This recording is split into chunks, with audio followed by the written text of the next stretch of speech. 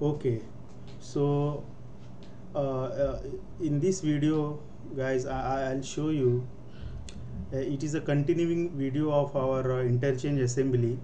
So as far as now we have our interchange assembly, we have added its skeleton, which is a blank coordinate file, and we have added all these parts to its coordinates. So what I need, this these sub assemblies, I will simplify its name. I mean, for example, for this part its diameter is uh, about 2.750.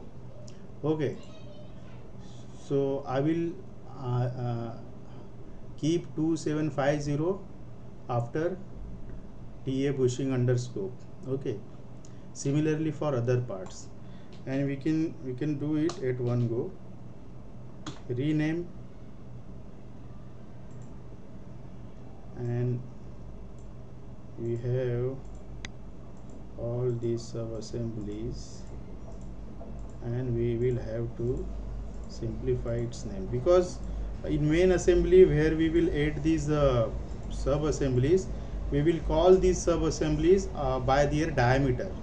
So what parameters we use to call those parts in main assembly, that we need to use in the name. Okay, so here it will be 2750. Its diameter is 2.75 inch, but we know creo doesn't take decimal or point in its file names. It won't allow decimal, so we should avoid decimal and just simplify without decimal this name. Similarly for this 769155, it is 2000.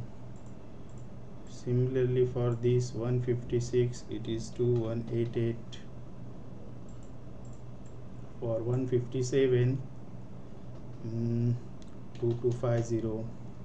So what exactly this is diameters, and when I will put these diameters in parameters in main assembly, and then this part will reflect, this part will be displayed, okay, in the main assembly. You can keep with your reference anything. For example, you can convert this 2.250 in mm and keep simply mm. I have some parts, will show you. Mm 779 70 mm, 927 60 mm, 928, it is 65 mm, and 929 75 mm, 930 85 mm. Okay. Okay. Here, these all parts renamed. Okay, so so we have our interchange assembly with all the parts which we need added. Now the main part begins, and that is, see here, some parts are having a lot of planes and other parts included. We should keep it is simple. Only those planes and axes, I mean datums, we should keep which we are going to make its pairs. Okay, so here we can see this is simplified already, but this is not, I think. Okay, so this is 164. I will open this, and in this only this I need axis here. I need these axes as a, which we are going to use as a constraint when we add this part in a main assembly. Okay, So similar way, we need to hide some planes here. We don't want these extra planes, so we can get confused if it is. So I will hide these sub-assembly planes, hide. I will save these, and I will also hide all part datum planes. Okay, now just I have just only main assembly, this assembly file, planes and its coordinates. Okay, also I need to add a axis along this cylinder, so I will choose this right top, click axis. Now axis is added, you can see here. Okay,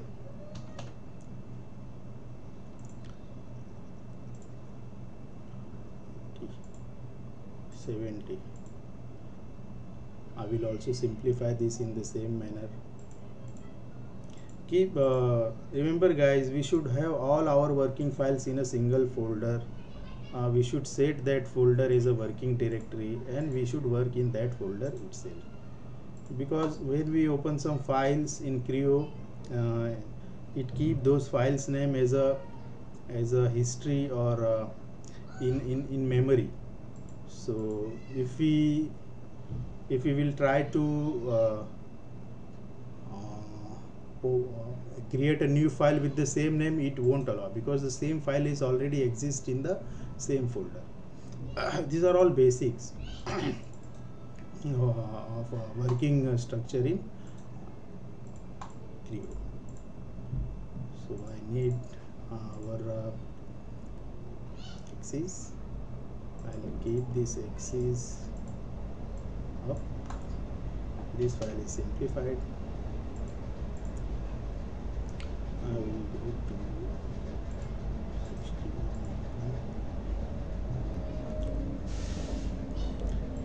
Make one axis here.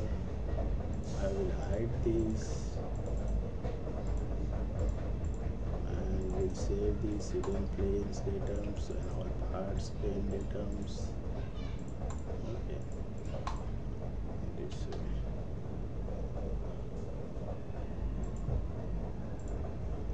Now for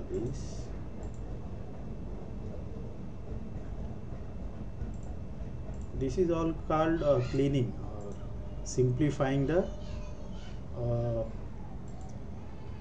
files, these all parts, so that we can easily pair datums, required datums, and axes, surfaces, whatever we need to have constraint in a main assembly. So we can do that without getting confused.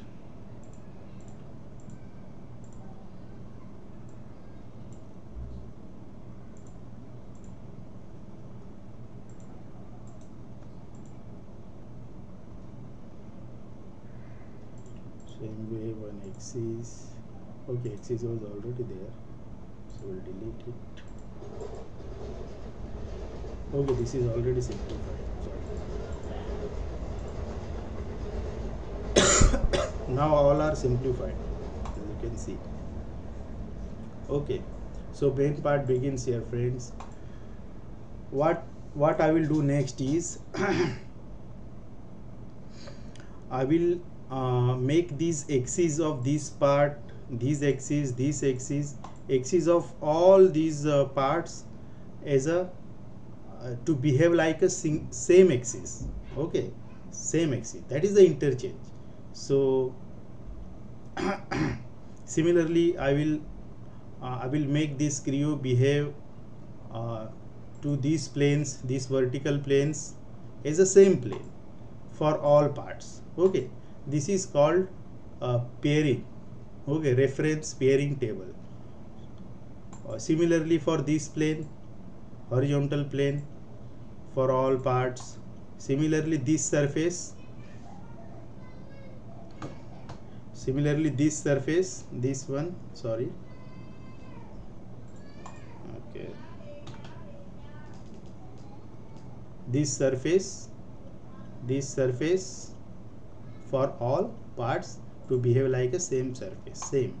Okay, so I will click on this ref pairing table here, and in active component we should select first one. So we first added this 275, and then I will click this plus icon. Okay, after clicking this plus icon I will come here in workspace and will hold control key. Okay, so press control key and select these surfaces. You can see as we are selecting this, one dot is appearing. It means that surface is selected. If that dot is not appearing, then we should select that again, that surface again. Okay, you can see here. So what I am doing, I'm telling Creo to behave these surfaces as a single surface. Okay, it will interchange those surfaces when we call it in a main assembly. So these all dots are there, so it's all selected. Now I will add another pairing, and again I will hold control key and will add these vertical planes. Because these planes and surfaces I am going to use to add this sub assembly in a main assembly. Okay, when we add some part or a sub assembly in main assembly, we know we should add those with the constraints, same as mating in SolidWorks mates. Okay, so these vertical planes are done. Again I will click, I will unpress the control key and I will add plus. Again I will press the control key and will add these horizontal planes. Okay, likewise.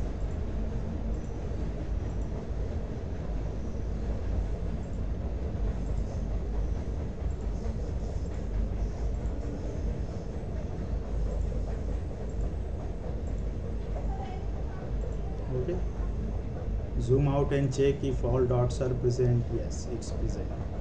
Now again I will release the control key and again I will press plus icon. Again I will press the control key, and I need this time these all axes to behave as a single axis. So I will have to select these all axes and never release the control key while selecting this axis or datums any. Okay, you only release when you done with all axes.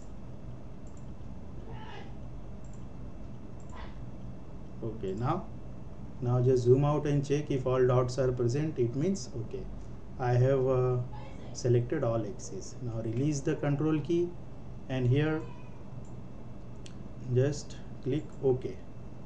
Now you see here these all our parts, these sub assemblies are getting added. They are selected in colored. It means we have added our required constraints. So I will save it.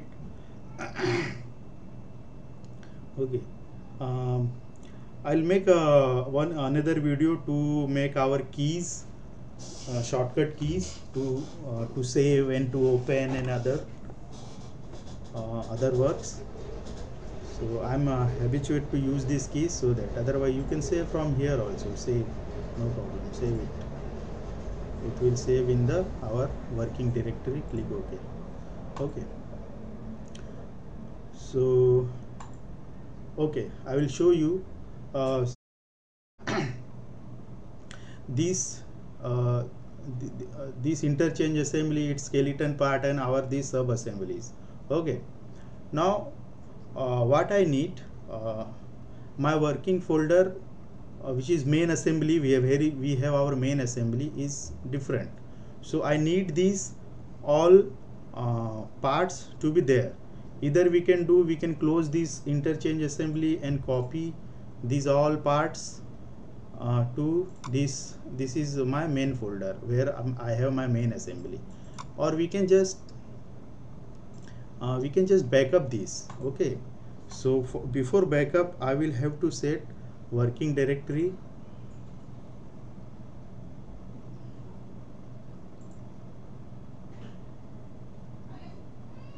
Okay, so I will set my select working directory at this one. Okay, I changed my working directory, and I will file, save as, backup. When I'll do this, these all parts will get backup there. So let us do it. Okay,